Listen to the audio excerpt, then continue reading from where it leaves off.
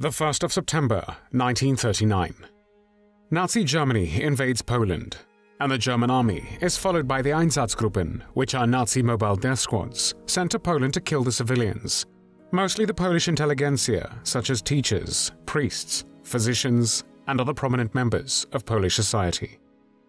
After the German invasion of the Soviet Union in June 1941, these paramilitary death squads, working with units of the German armed forces and local collaborators, will conduct mass shooting operations targeting mostly Jews, Romani, Soviet officials, and other people with disabilities.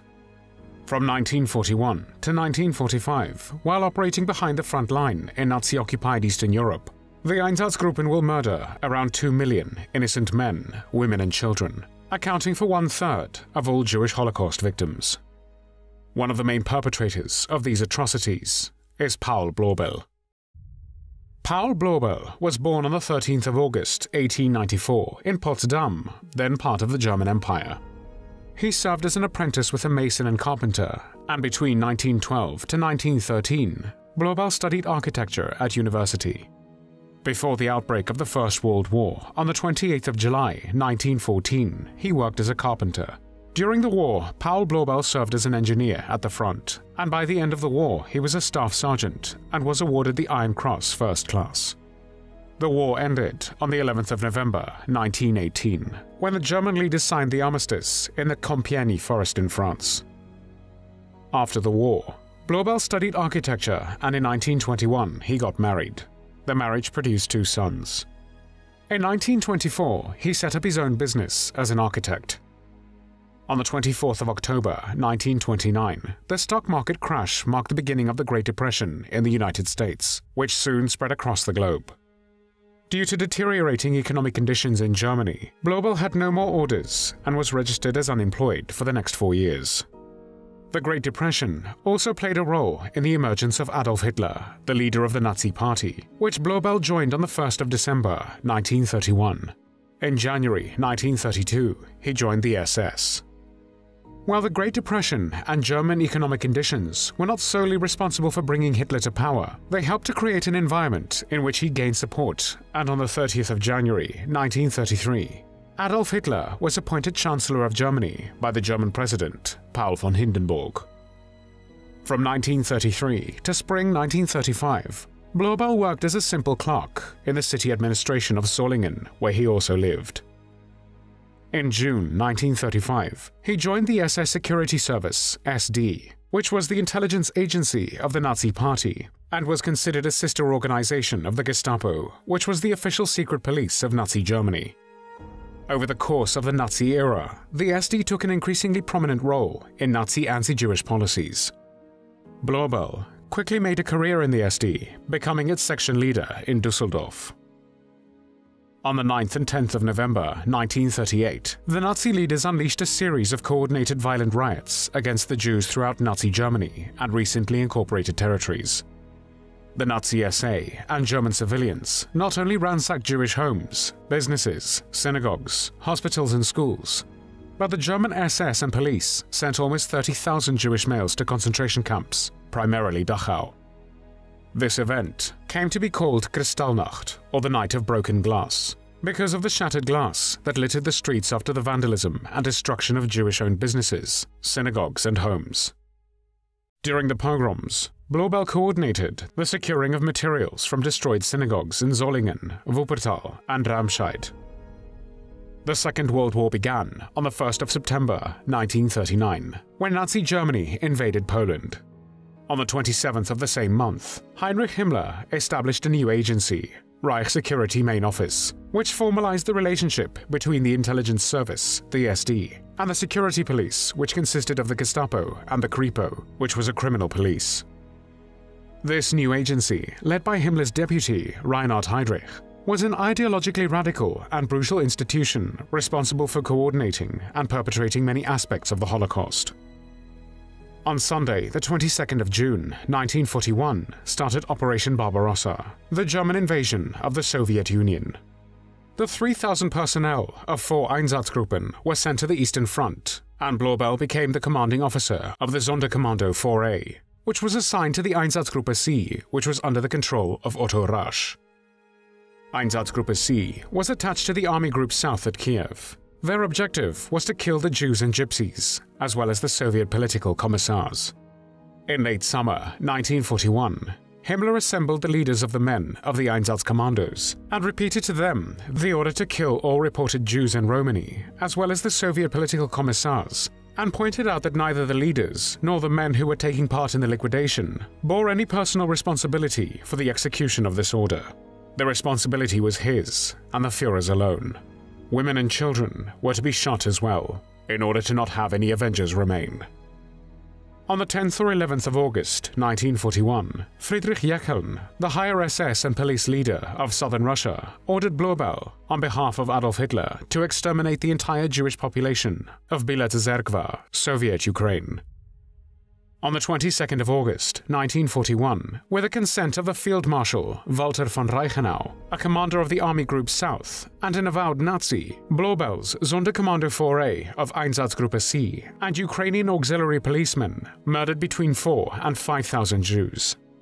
Wehrmacht chaplains tried to prevent the killings of 90 Jewish children, who were then left behind in an abandoned building, but they had to be executed separately a few days later.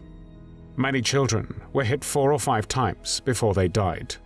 The heart-wrenching wailing made by the children as they died was indescribable. On the 19th of September 1941, German forces entered the city of Kiev, the capital of Ukraine. Along with a large part of German-occupied Ukraine, the city was incorporated into the Reich Commissariat Ukraine, which had been established on the 1st of September with Erich Koch as administrator. Before the German invasion, some 160,000 Jews resided in Kiev, which was approximately 20% of the total population of the city. Following the start of Operation Barbarossa in June 1941, approximately 100,000 Jews fled the capital or were already serving in the Soviet military. By the time the Germans occupied Kiev, there were about 60,000 Jews remaining in the city. Most of those who remained were women, children, the elderly, those who were ill, or those who had been unable or unwilling to flee earlier. During the first week of the German occupation of Kiev, there were 2 major explosions. These explosions not only destroyed the German headquarters and areas around the main street of the city center, but also killed a large number of German soldiers and officials. Though the explosions were caused by mines left by retreating Soviet soldiers and officials, the Germans used the sabotage as a pretext to murder those Jews who still remained in Kiev. On the 29th and 30th of September 1941, SS and German police units and their auxiliaries, under the guidance of the members of the Einsatzgruppe C, murdered a significant number of the Jewish population who remained in Kiev. This massacre, which belongs to one of the many mass shootings perpetrated by the Nazi Germans, beginning in 1941, occurred at the ravine called Babi Yar, or Babi Yar, which at the time was located just outside the city. On the 28th of September, the Jews were ordered to assemble the next morning for resettlement.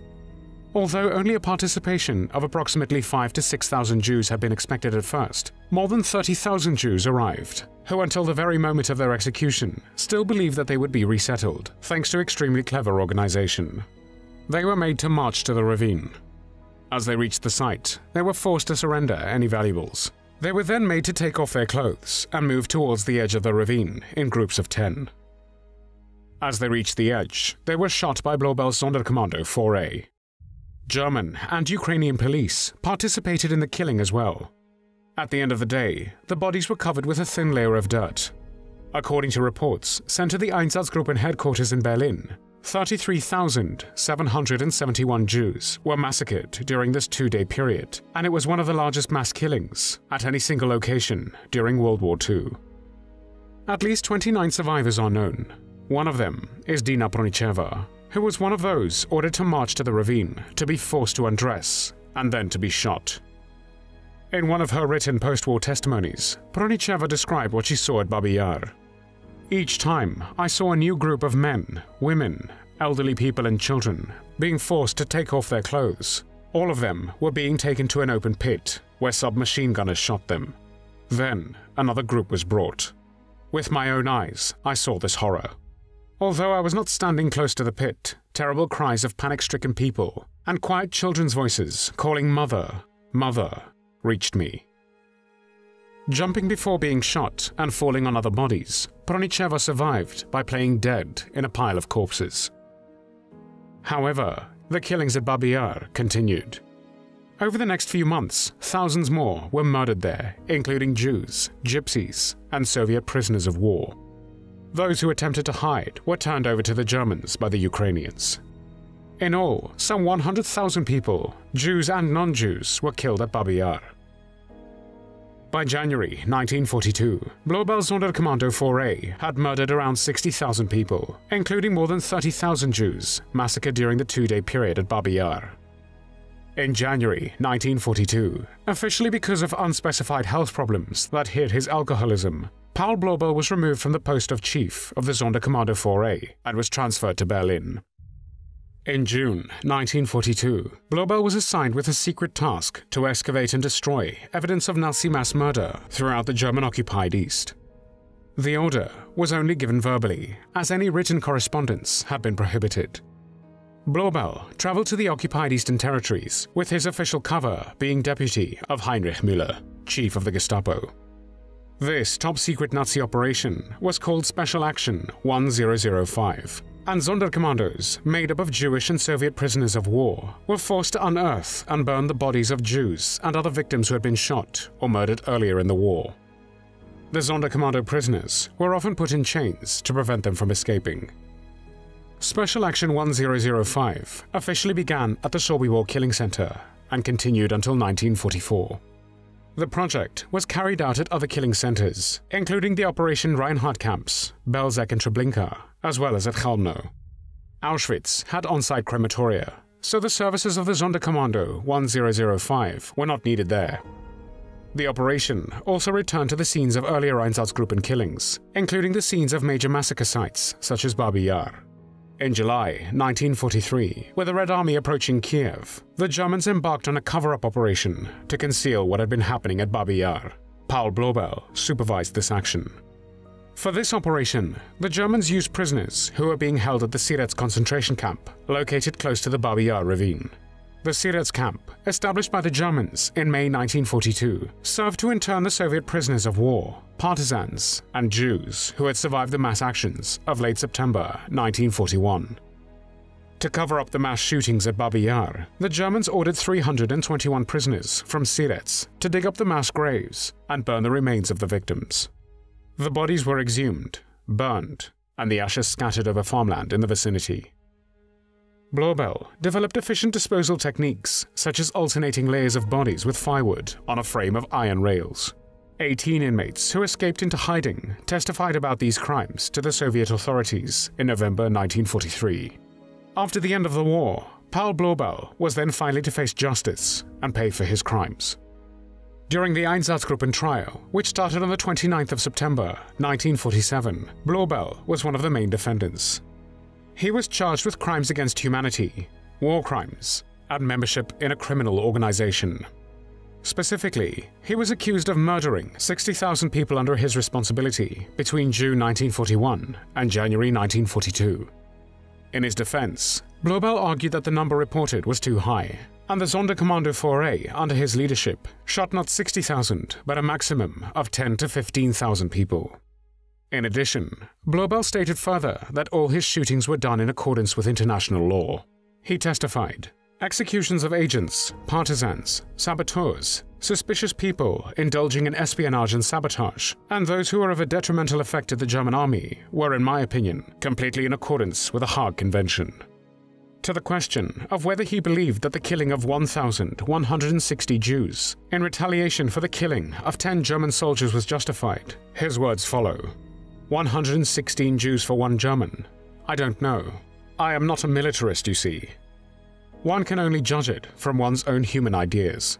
If they are enemies, and if they are equal enemies, the question would have to be discussed whether 1 to 116 is a justified ratio of retaliation. On the 10th of April, 1948, the tribunal found Paul Blobel guilty on all 3 charges and sentenced him to death by hanging. Blobel was 56 years old when he was executed on the 7th of June, 1951. His last words were, "Whatever I have done, I did as a soldier who obeyed orders. I have committed no crime. I will be vindicated by God and history. God have mercy on those who murder me. I die in the faith of my people. May the German people be aware of its enemies.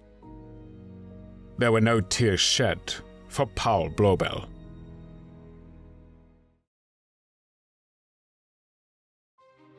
Thanks for watching the World History Channel. Please help us to create more videos by clicking on the donation link. Thank you, and see you next time on the channel.